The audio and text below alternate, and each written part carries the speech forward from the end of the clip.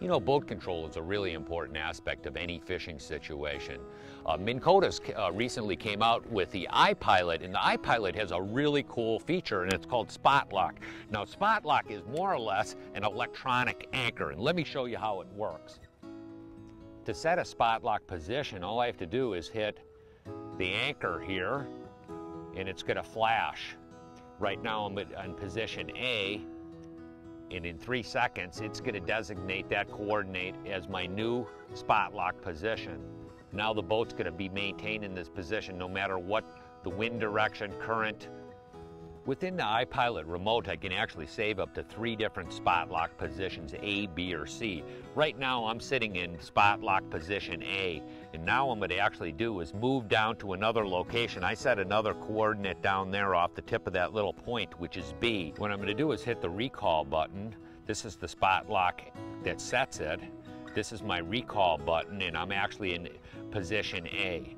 What I'm going to do is recall, scroll through, scroll to B, and all of a sudden I'm going to blast off to the little point just downstream here.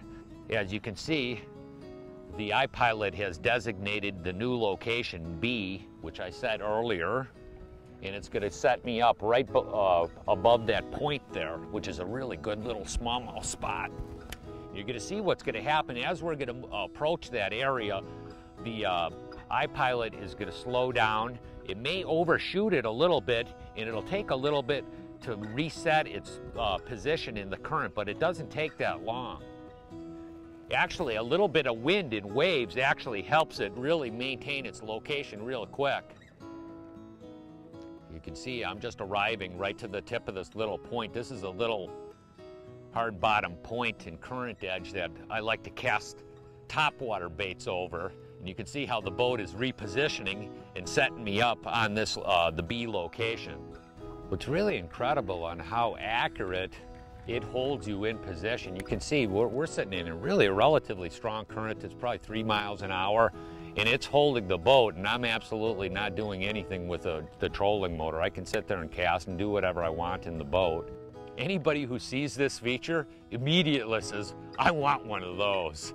Because you could see, I mean, there's just so many different conditions where the ability to just lock the boat in that exact location whenever you want to is a monstrous feature. It really is. It's just a tremendous technology.